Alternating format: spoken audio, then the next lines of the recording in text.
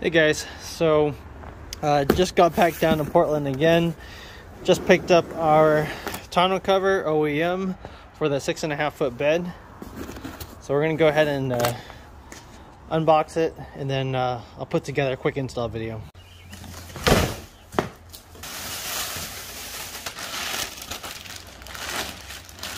Alright, so I got the instructions pulled up on my phone here.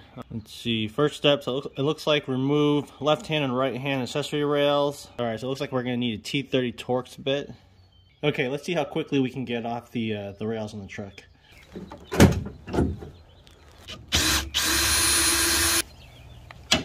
Okay, so that's one. Remember to save all your hardware. You'll probably be reusing it.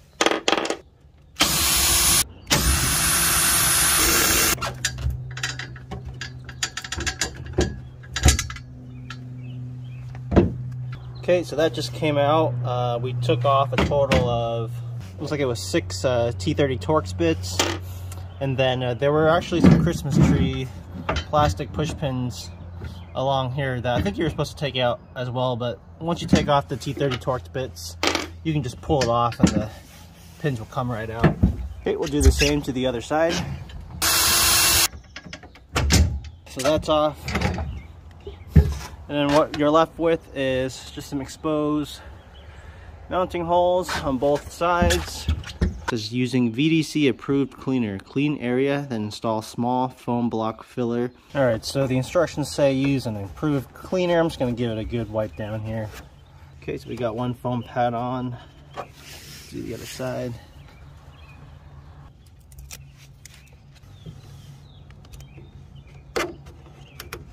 Okay, got the foam blocks installed. Looks like next step, align the S-clamps with the cargo rail. Alright, so these are labeled. One says R, one says L. So left side is your driver's side. Just align these to make it a little bit easier. We got 6 for both sides.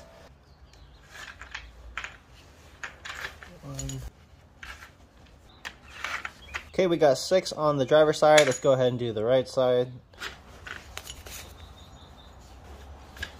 Alright, so we're just going to remount these new rails over here, back on the truck with the original hardware that we took off in the first step.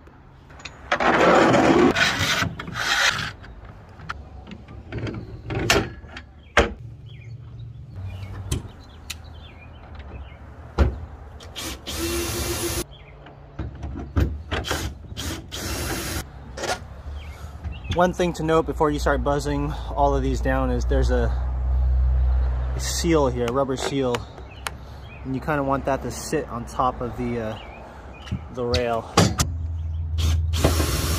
Okay, quick shot of how it should look. Basically, we got the S-clamps mounted up to the original bolts that we removed. We'll go ahead and mount up the passenger side or the right side. Just position these roughly where the mounting holes, and then adjust once you get the rail on.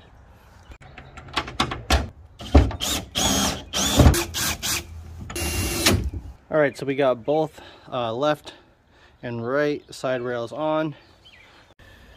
Okay, so these are the OE rails. There's a little diamond figure here. This goes towards the back. From the looks of it, this the Christmas tree on the OE rail, I don't see the need to discard it. The instructions say discard it, but I don't really see why. I'm just going to stick it back in the hole, and I can always take it out if I need to. Anyways, tucked back in there, covers up the hole, looks nice and neat. This is a little tricky with one person, but it can be done. So we have one T30 Torx bit holding this side of the assembly up. We'll go ahead and do the other side at the very end, and then button up the middle. Okay, OE rails back on. Time to do the other side, same thing. Okay, OE rails are on. So after the rails, looks like next up we got the drain tubes. Got both of those ready.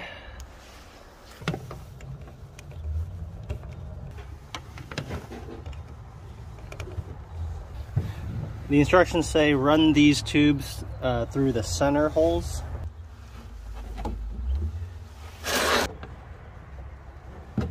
Got both hoses ran through. All right, we're getting close to the home stretch here. Also found myself some knee pads. Thank you, father-in-law.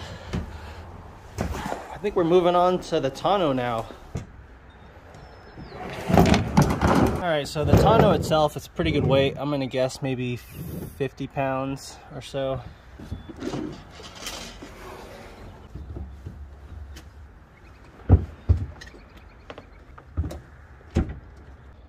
Okay, place tonneau cover in folded position. Did that. Remove the shipping foam. Raise the front panel to install 2 buckles in the pre-drilled holes. Okay, so we'll do the driver's side first. So we need a buckle, 2 plastic sleeves, and 2 screws. These things go in through the back, the plastic sleeves, and then the screw goes in from the top down.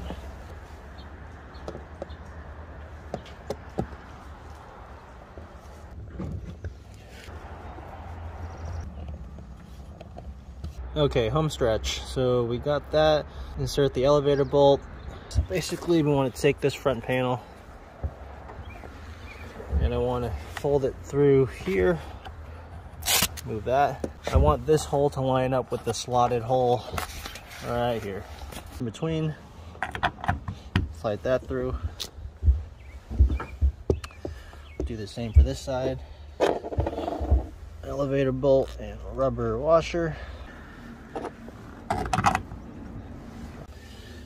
Okay, so we got the elevator bolts going through the slotted hole here. Okay, work smarter, not harder. I needed some weight keeping that elevator bolt down. I'm using a full thing of laundry detergent. Okay. So we got that through. That laundry detergent is doing its job, keeping the elevator bolt in place. Now I have some leverage to thread my nut on here. Look at that. You can totally do this by yourself. Alright, same trick. I got the laundry bottle detergent on the top of this elevator bolt, snugging it, pushing it down. Throw the rubber washer and locking washer, and get my nut on there. Okay, so my phone with the instructions died, but pretty much I believe all you do now is just unfold this, make sure it lines up properly with the rails, and if everything looks good, just make sure that the elevator bolt knob is tight and secure, and then just make sure everything latches up properly in the end here, and then we'll just install our bumper covers up against so when it's up against the glass it doesn't scratch. That's pretty much it. So let's go ahead and unfold this and see what we got.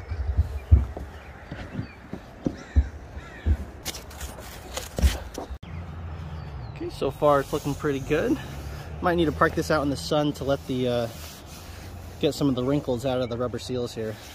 But we'll go fold this back. Okay. So I believe if I push this down, it should latch. It does latch. It was a little bit tight, but just might have to do some readjustment. So I'm going to do some readjustment, a little bit of left and right, and then I'll snug those 2 elevator bolts at the very front there, and we should be good. Alright, so the rain's starting to come down now, but quickly, I didn't realize there's also like a middle latch, so it keeps it really secure. So I latched that middle one down as I was unfolding it, and it really came into place. So there's that. And the last one. Alright guys, we are all done. My phone died for a second there, so I had to charge it up and I'm back. But we got the tonneau on. It's nice and snug. It looks really, really good. Definitely looks OEM. The sun's been out a little bit, so it's been helping these seals flatten out a bit. All right, so as far as the tailgate is concerned, we'll just hold down the latch button here. And it's catching a bit, so I may need to do an adjustment here, but I'll do that off camera. Overall, we got the tonneau installed. It looks really good, nice and flush.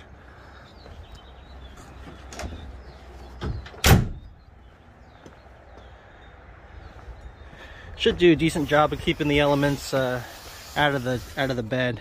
There's one point I saw, it could be a potential area for concern, but it's not a big deal. There's a little bit, if you lift up this flap here, kind of see a little bit of the bed, but that's an easy fix. We can find a piece of rubber or plastic or even some duct tape or something. We can cover that up really easily. But I think it's going to do a really good job keeping the elements out of the bed. Should keep things dry for the most part. Show you how to open it. Basically, you have a latch button here. You just pull it on one side and it opens up both sides. So let's see here. So pull this down, this thing folds up, and there's also, when you get to the middle point, there's another latch here. So you just pull down here and then that just goes up.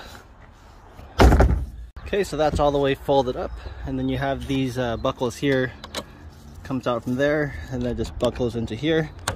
That keeps it nice and snug. You can do the same for the other side, but for now I'll just unbuckle it.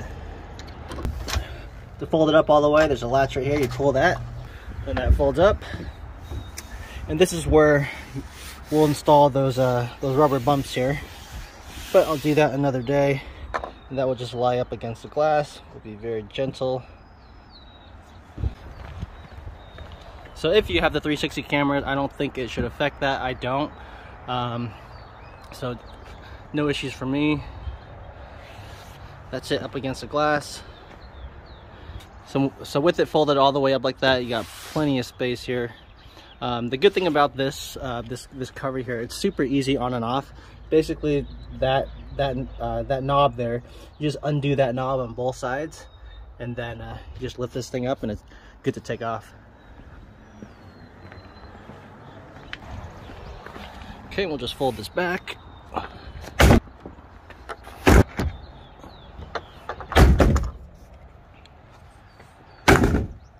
And that's it.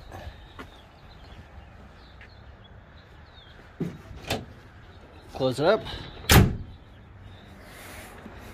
Seals the bed up nicely. So yeah, the install wasn't too bad. I think with filming, it took me probably about a couple hours. But now that you guys see all the steps laid out in front of you, I bet you guys can knock it out a little quicker than I could.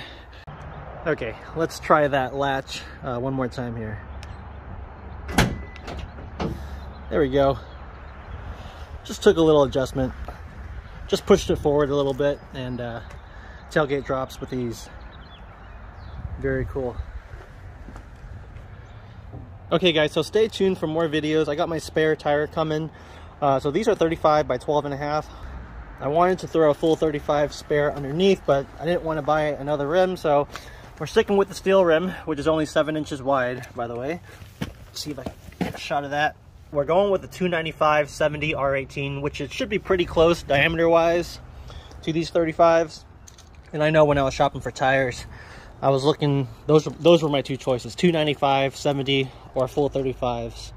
But I'll do a side-by-side comparison so you guys can see the differences between the two height-wise. But I wish a video like that existed when I was shopping for tires, so I'm gonna make one for you. We made one small little mod since my last video. I think it looks pretty good, nice and subtle.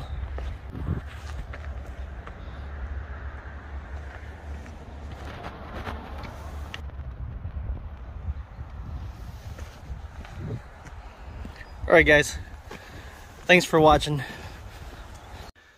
Okay guys, so quick follow-up video. Just got back home, did about a 3-hour drive from Portland back to Seattle. We hit a couple spots of heavy rain, and we just undid the tonneau here, and we are pretty dry. I don't see any water at all actually, so it looks pretty good. Check the sides here. I noticed in some forums people were saying it was leaking down here or leaking at the corner down there, but I don't see any moisture or water for that matter, so we are golden. So overall, very happy with this tonneau cover, and thank you for watching.